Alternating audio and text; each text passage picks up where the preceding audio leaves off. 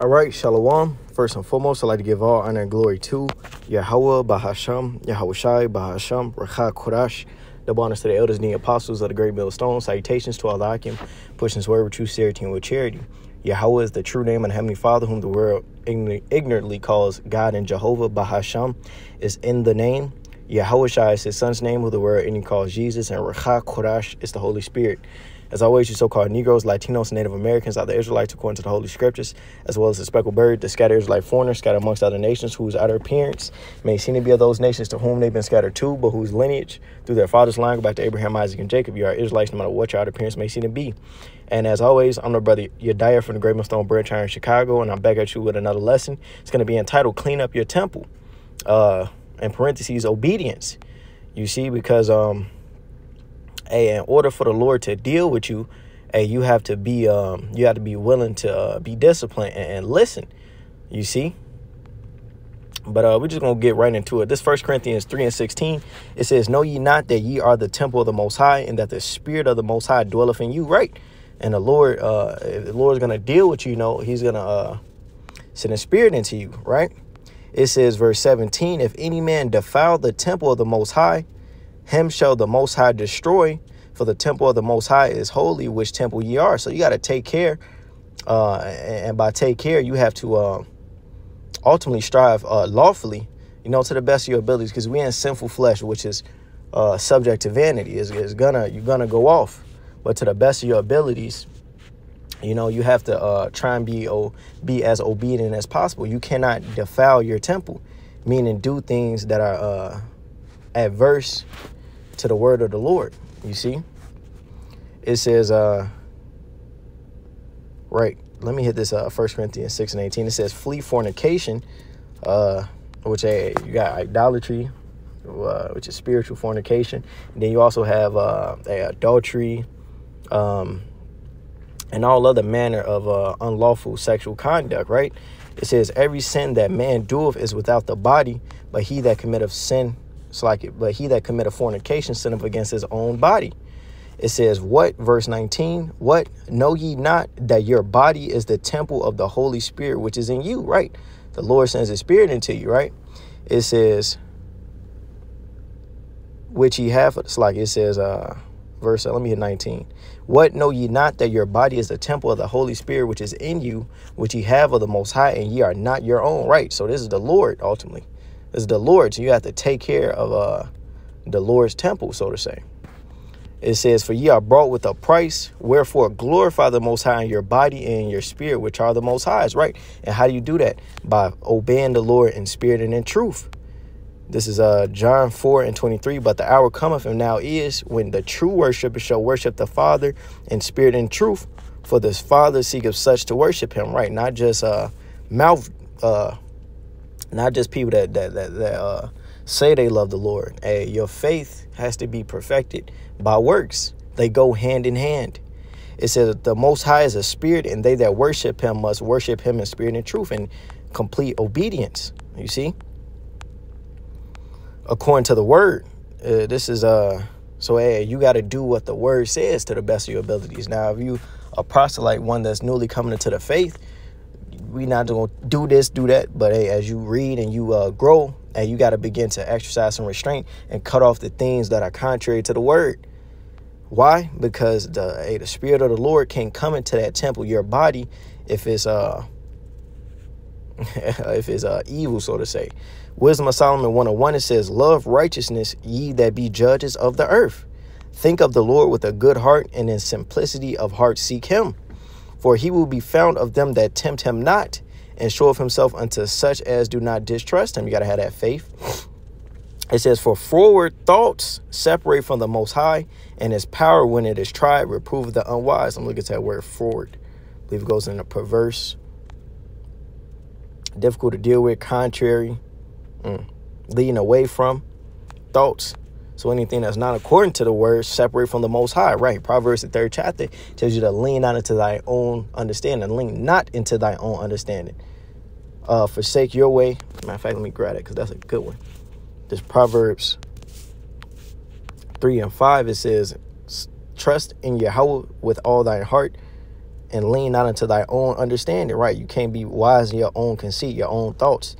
Yeah, you got to subdue yourself to the word of the Lord and have that faith in the Lord that what he says is best, even if you don't understand it at that moment.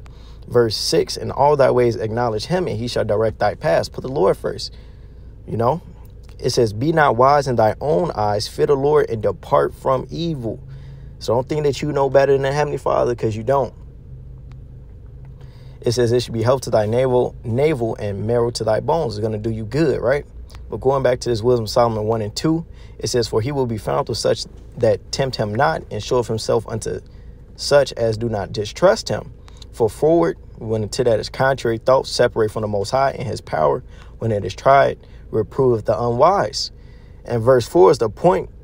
It says, for unto a malicious soul, and malicious goes into an intent to do evil, spiteful, characterized by malice, intended to do harm. It says, soul wisdom shall not enter, nor dwell in a body that is subject unto sin. Right. And the scriptures tell you that, hey, we're not to let sin have the dominion over us. Hey, let not sin, Romans the 6th chapter, let not sin have dominion over you. So you got to exercise self-restraint. You can put the pork down. You know, you can put, you can not commit adultery. You know, you can do X, Y, and Z things according. You can do. You do the best that you can, of course, but you ultimately have to exercise that temperance, that self-control, that restraint. It says, nor dwell in a body that is subject unto sin. So you have to going back to the topic, you have to take care of your temple, man. You have to straighten up and straighten your wings up and fly right, roughly paraphrase, that proverb. But you got to trim off the things that separate from the Most High, little by little, because it's a continuing. The Lord is continually working on us. So it's not just going to happen one day, but it's a process. But hey, you have to be willing, you see.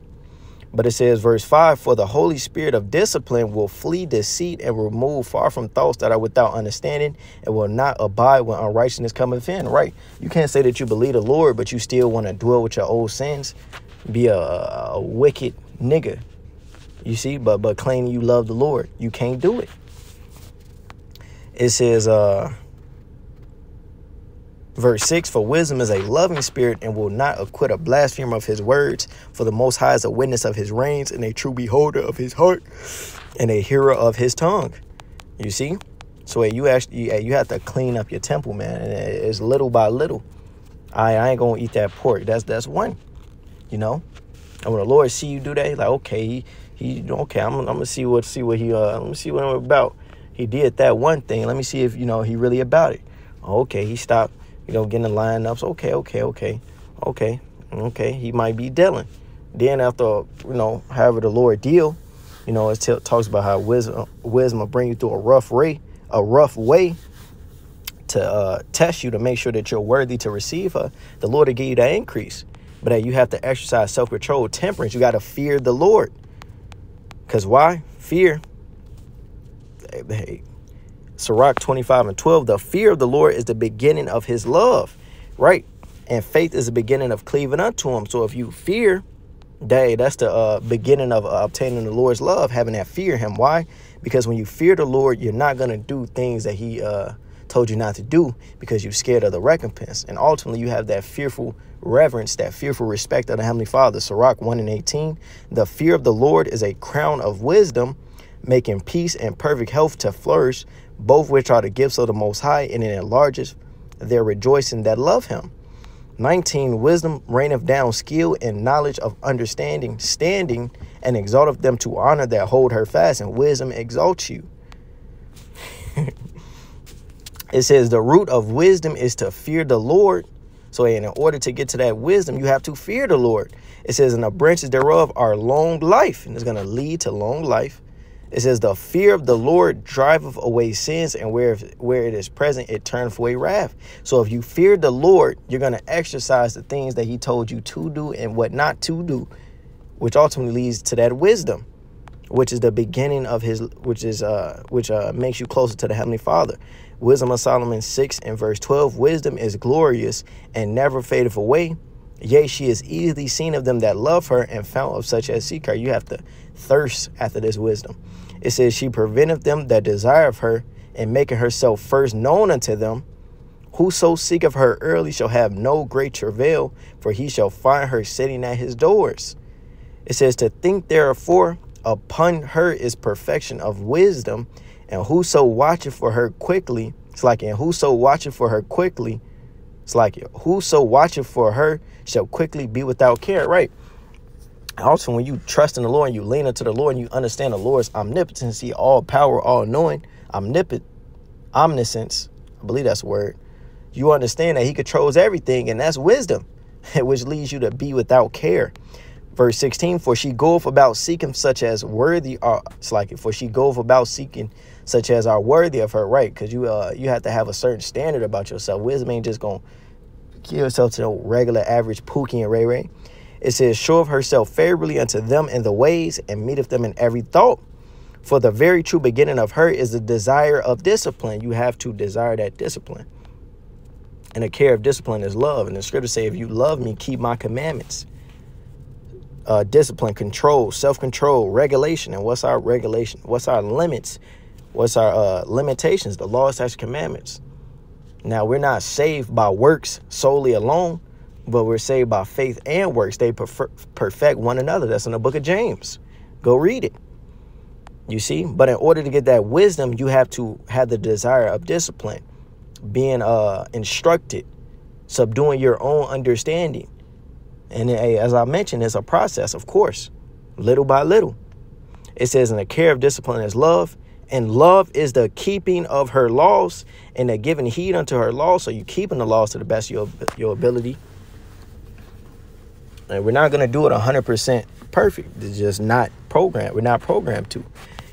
But it says, and giving heed unto her laws is the assurance of incorruption, and incorruption maketh us near unto the Most High. So when you're listening to what the Lord says and you having that faith in him and doing what he says, that gets you closer to the Heavenly Father. Therefore, the desire of wisdom bringeth to a kingdom, and that's going to ultimately bring us to the kingdom.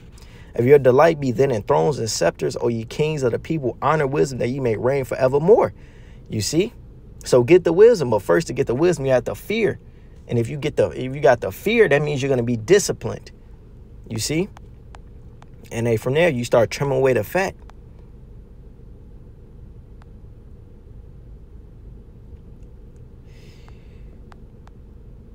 Psalms, and one may ask, how can I start my spiritual journey? Psalms 119:9, wherewithal shall a young man cleanse his way? So how you going to clean yourself up? How you going to cleanse yourself from the filthy pollutions of this world? By taking heed thereto according to thy word. You see, by listening to what's and obeying what's written within the scriptures. Ephesians 5:26, that he might sanctify and cleanse it with the washing of water by the word. You see, so taking heed unto this word, you begin to clean up your temple. You see? So a Lord willing, this was an edifying, uplifting lesson called Halayim La, Yahweh Bahasham, Yahweh Shai Bahasham, Rakha Kurash. Double honors to the elders and the apostles of the great millstone. Salutations to all that I can push word to with charity. Shalom, Brakatham, Wa Baba Ball, Kwam Yasharala.